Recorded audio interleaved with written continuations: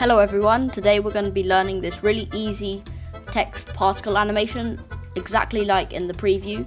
It's quite simple, but it takes a bit of fiddling around to get it, so let's jump right in to learn how to do it.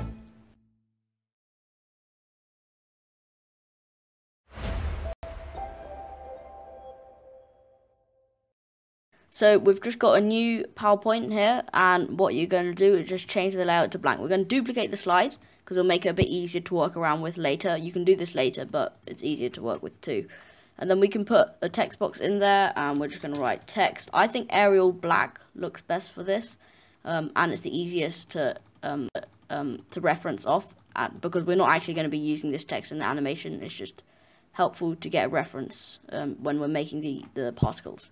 So we're just going to input some boxes. Hopefully the font you're using doesn't have too many curls or anything like that, because that will make it really difficult to block out. And we're also going to turn this text to red, just so that, and then we're going to change this to black, because that's what it's going to be, just so that we can see the blocks against the text. So here we're just going to make it, I'll just show you how to do the T first, and we're just going here, and we're just going to copy and paste this. And a really easy way to do this is to go Control-Shift, which will copy it as you drag, but it'll keep it aligned with the object that you're copying, like that. See, you can see I can't move off even if I move my mouse up and down. And then you can also go up if you want. But we're going to the side, and we're just going to lock that in right there, and then we're going to copy this to the side over there, and there we go. Now, another cool tip is that after you do this Control-Shift, what you can do is Control-Y, which will repeat the action, which makes that T, as you can see. Okay, I'm going to go ahead and do the E and the T, and we'll leave the X for I want to show you how to do that, because it'll be a bit harder to use blocks for that. So let's just speed ahead the E and the T.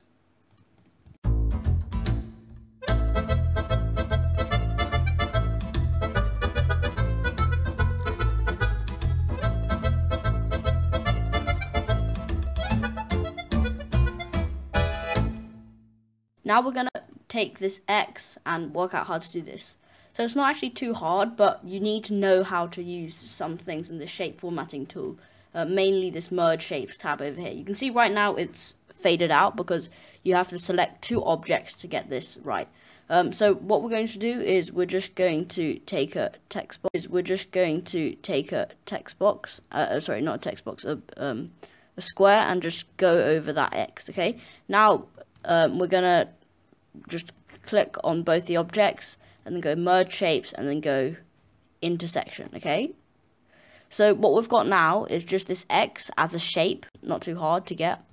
And now what we need to do is we just need to get another two squares, and we're just gonna put that in the corners of the X, and you can just zoom in to get this correct proportions. You can take off the shape outline to get it perfect. There we go. So that's in the center of that X, and this is in the center of that corner there.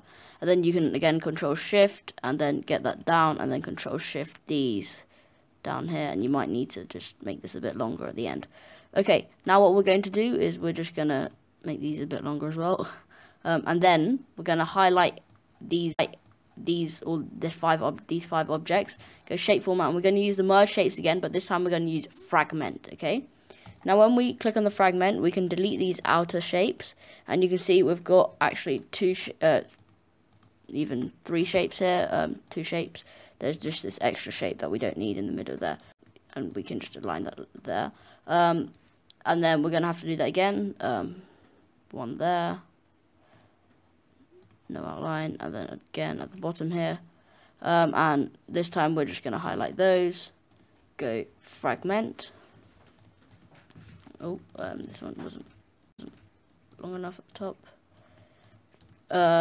There we go, and then we're again going to press fragment and then delete these outer edges, and then you can see we've got two shapes right now over here, and then we can do the ones over here on this side by going outline, go up, make it a bit bigger than we actually need it, and then copy that down over here, Then now we're just gonna highlight all of them and then go fragment, okay, and then delete those.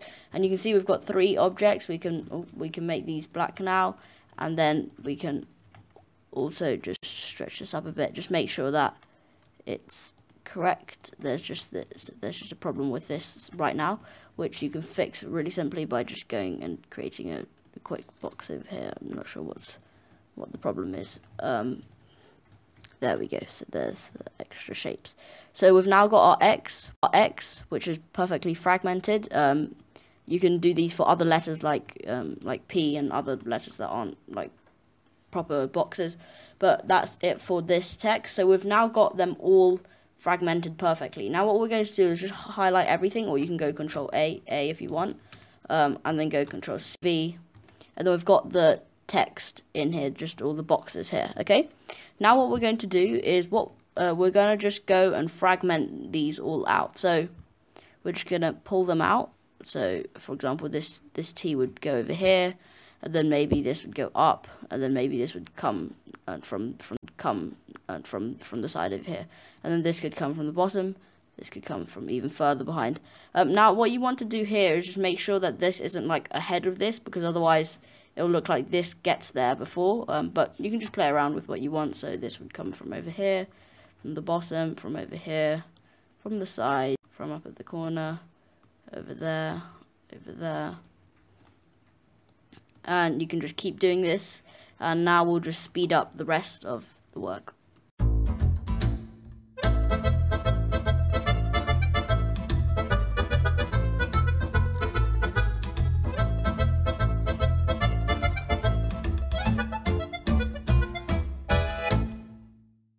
Okay, so I'm done with that. I hope you are too. If you've got a longer word, it might take a bit more time, but trust me, the animation looks really good at the end.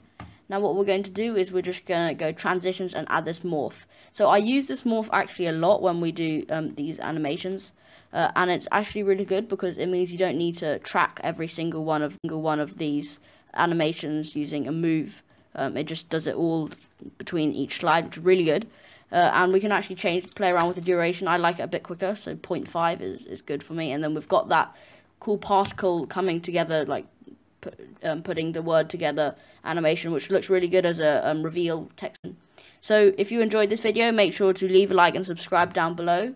Also, if you subscribe, you can put down in the comments, or even if you're not subscribed, you can put down in the comments some video ideas that you'd like me to cover, and I'll try and see if I can do some of those. Anyway, thanks for watching, and I'll see you next time.